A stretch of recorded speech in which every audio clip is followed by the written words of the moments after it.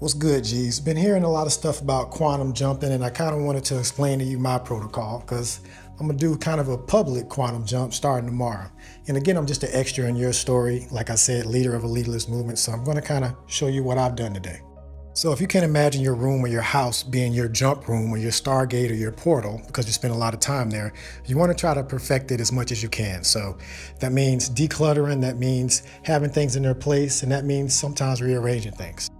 And sometimes the changes can be subtle, but sometimes they can be drastic, and we'll kind of talk through it. But part of that is to change the vibration of where you are so it matches the jump that you want to make. So it can be a slight change or it could be a dramatic change.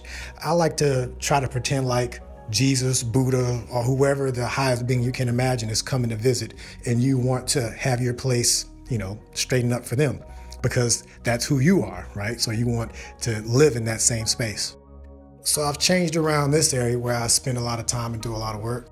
So ideally you want to change your environment. It could be a small step, it could just be a lateral move, but that lateral move could also allow you to step into a higher vibration, higher dimension, higher timeline. So whatever change you want to make is up to you, but you see I switch things around here. Also write on my board 28, which is going to be the jump. But also think about vibration. Think about what you're seeing as vibration. There's 5 S's in the corporate world: sustain, standardize, sort, straighten, and shine.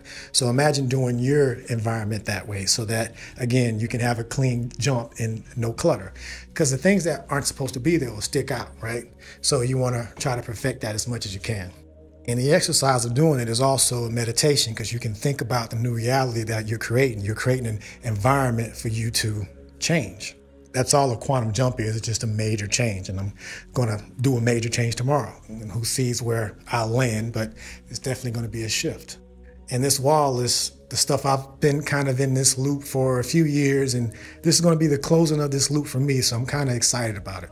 And those dates coincide with this date, but that's not actually today. That was last year. So anyway, this whole thing is going to be turned into an NFT, and I'm going to chop it up at the end of this. So we'll see if there's any value that will be added to it by what I'm doing in the physical. But the intent is to change your environment so that as you think about where you want to go and where you want to jump, it's a physical change. So that helps you mentally change as well. I like to play with randomness, so we'll just see what comes out of this music.